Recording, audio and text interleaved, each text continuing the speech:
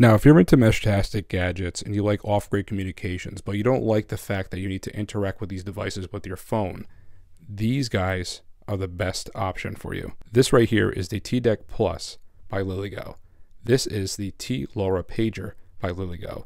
And this guy is the Spector by Spec 5. These devices don't need a phone to connect to them to interact with Meshtastic. Now, both the T-Deck and the T-LoRa pager need to be set up and flashed with Meshtastic right out of the box. But the Spector by Spec 5, all you need to do is turn it on and it's ready to go. It's programmed and set up for you.